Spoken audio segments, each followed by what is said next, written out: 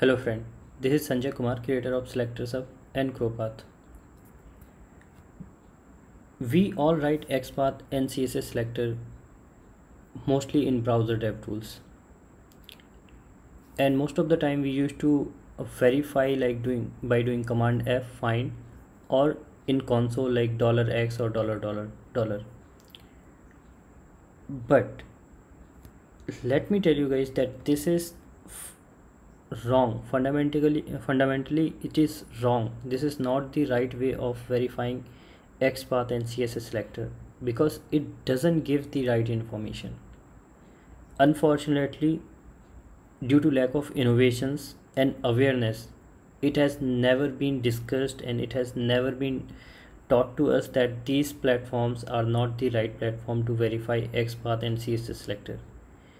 We kept on saying that we are expert in writing XPath and CSS Selector, but we never understood that the way we are writing and verifying is actually wrong. Let me show you this practically and the very basic fundamental concept, and I hope you will learn from this one. And in fact, even when I was writing the automation script in my early age of automation, I used to do the same thing. I used to do command F and here immediately start writing selector, or just go to console and they're verifying. But that was wrong. That approach and that fundamentally it is wrong. Let me show you why. So let's say we inspect this element here, and here for this element, suppose we write the XPath, and actually this is inside shadow DOM, so let's write directly CSS Selector. So for this element, ID is input, so we can write #input, and then there you see that it is showing 0 of 0, though this is a right selector for this element. And let's see what we get in console. So here you see that in console, if we do dollar and #input, see it is showing null. And there is another way that you can, let me show this as well. #input, few people do this way, and it is showing, it is also not getting any result.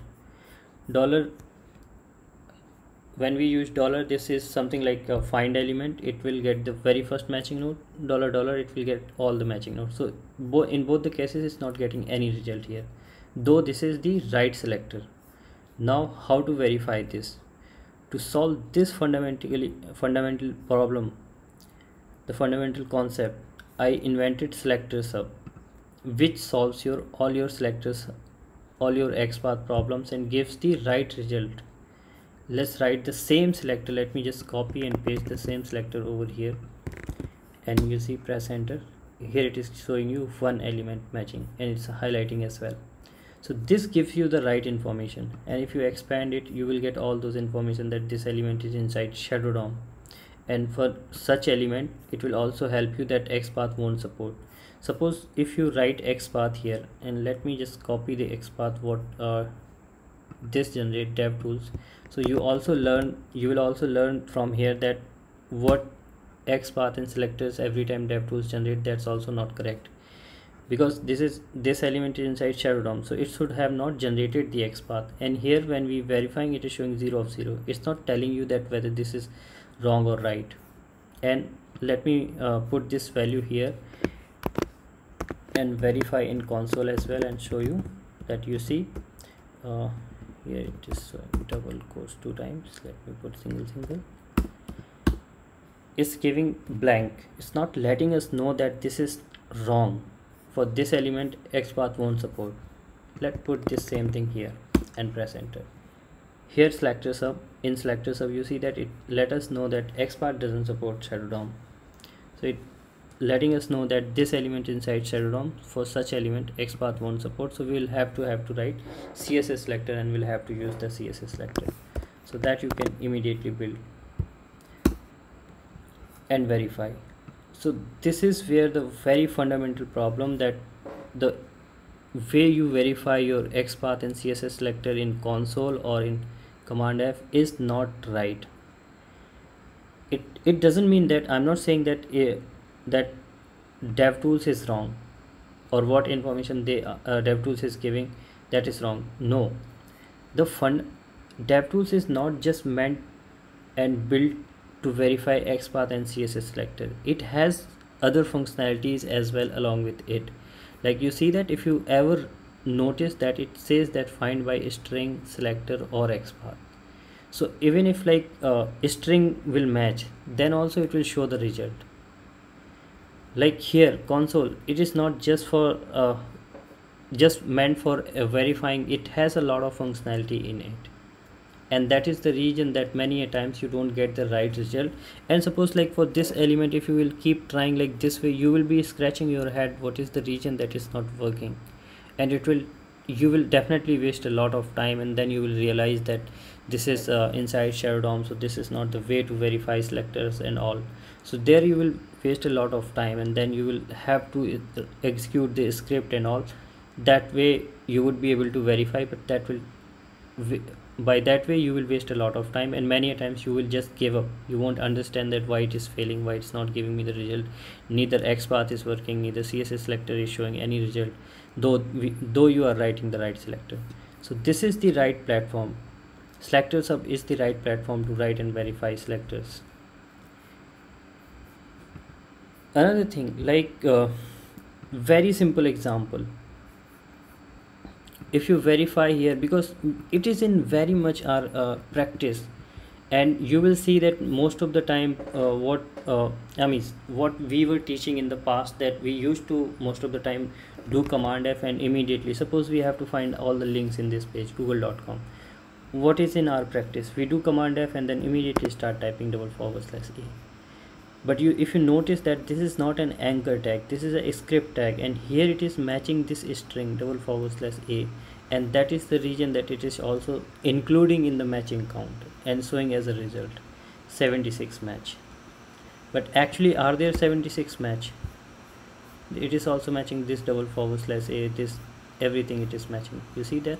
Are they anchor tag? No, they are not anchor tag. So actually there are not 76 link on this page. If you go and open Selectorshub and here you do /a, there are actually just 36 links. And what are all those links? That information you will get it here. So this is the right platform to verify and write this CSS Selector. This is the standard platform.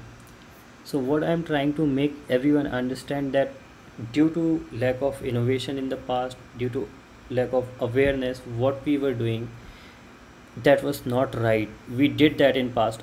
Okay, that's fine, but please try to understand that that is not the right platform. And if you are teaching your students, if you're teaching your viewers on YouTube or any other platform, then please show your student where to write and verify selectors in a right way. And also you can do that. It's not that we should not use an XPath tool or something like that. That definition has changed now, because whatever we were doing, that was fundamentally that was wrong, and that was we were getting the wrong information because of that. And actually, like, unfortunately we have wasted a lot of time just to write the, like, in these kind of scenarios we have wasted a lot of time. There were many scenarios. If I will start explaining each one of them, it will take me whole day to explain all those scenarios, that where all we have wasted a lot of time unknowingly, and we were thinking like we are doing it right. But in such kind of situation, there are like a lot of scenarios, like in case of iframe, if you are writing XPath something, like let's say we have to write an XPath for this element, this one, this element, what immediately you will do, we do Command F and then copy this, and immediately we do like this. And you will see that most of the videos, like what has created in the past, due to lack of innovation and awareness on YouTube, you will find that still people are teaching this way, that /a @ class is equal to div. Now here it is showing 6 result. Are there 6 element? No.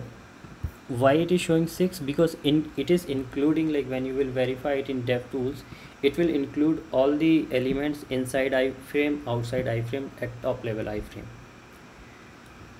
But actually this is the unique XPath for this element. Let's verify this in selector. So sorry, copy this one. Or how quickly you can build, you see that smart editor, with the help of smart editor, and you see that this is actually one element only, one matching node, so this you will directly use it.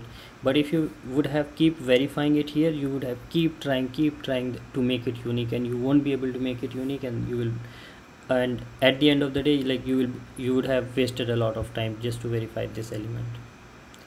So please try to understand that where to verify, where to write selectors. Don't do it in like now don't waste time to like getting the wrong information, and keep trying, keep making your selectors unique, because if you would have verified it here, you will keep on trying to make it unique, though this is a unique XPath. So hope this will help you. And in case of like there are nested iframe, if there are nested iframe, then this is really tough in those kind of scenarios. Like if you see that this is inside nested iframe, two nested iframe, if you would have written the XPath for this element and verify here or in console, you will never get that information inside how many iframes are this, whether that is a unique XPath or not. It will waste of lot of time and energy and getting the wrong information.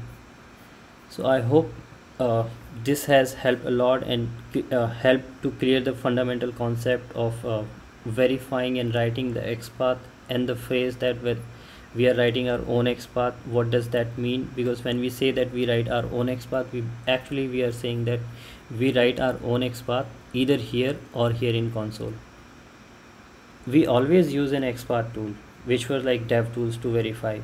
We never wrote it on notepad or on paper, on pen. We always start writing here selectors and verify them before using it in our script.